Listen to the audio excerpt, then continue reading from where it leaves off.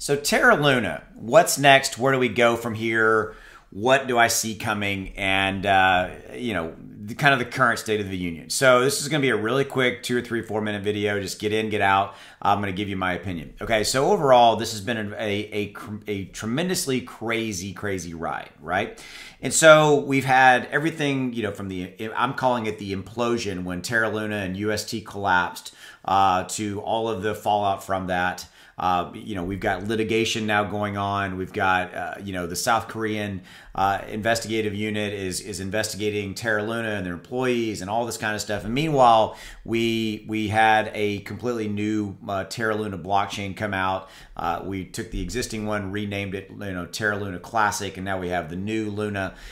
Terra Luna Classic, has become a day trader, swing trader's heaven. It's up, it's down. Whether it's a good investment or not has yet to be seen. We have the new Terra Luna, Terra Luna 2.0, as everybody is calling it. It's out and came out at around $15, spiked up to 17, then dropped all the way down, 80+% drop, now coming back a little bit. I'm now hearing rumors and speculation that the team behind Terra Luna 2.0, which is, the same people, are now talking about bringing out another stablecoin. Okay.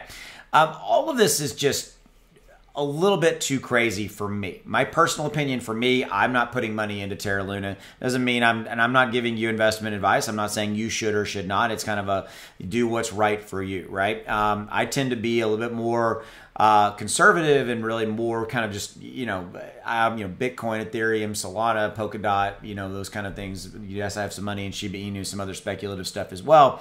But at the end of the day, I really want the bulk of my investment dollars in very, very safe, stable, what I know, Bitcoin, Ethereum, etc. Right? And that's kind of where it is. That's where it ends up for me, right? And again, there are different types of investors out there. Totally cool, right? And if you love the ride that is Terra Luna, that's totally cool. Kind of a be aware of the waters you are going into. Again, right or wrong, there's a lot of opportunity there. I mean, there's people making money right now on Terra Luna 2.0 and on Terra Luna Classic. Okay. And so I don't fault anybody for doing that. I think that if that's, if those are the proverbial roller coasters you want to get into and you're on and you like those roller coaster rides, the Terra Luna Classic and the Terra Luna 2.0, cool, right?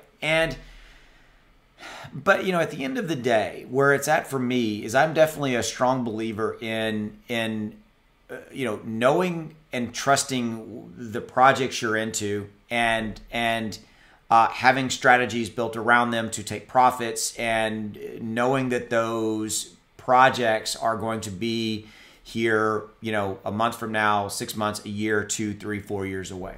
Okay. And for me, that has yet to be seen, obviously, with the catastrophic implosion of the old Terra Luna. What's going to happen with now Terra Luna Classic, which was the old Terra Luna, and what's going to happen with Terra Luna 2.0.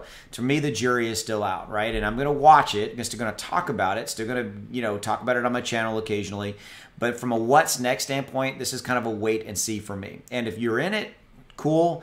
Kind of go into it eyes wide open, be in it eyes wide open, always be looking out for more information and just be trusting and knowing and seeing kind of what is it you're doing and just kind of know the room that you're in, right? And I'm not saying anything bad about it at all. I'm just simply saying be aware, right?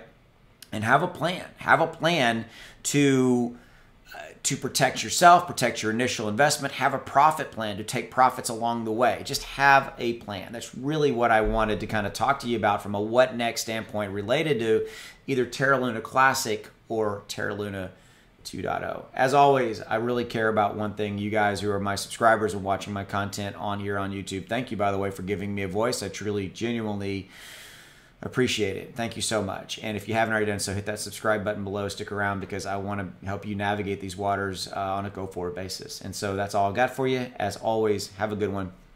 Go make some money. I'll see you. Bye. By the way, video not for investment purposes only, or not investing advice, right? Entertainment purposes only. That's what it's for. See ya. Bye.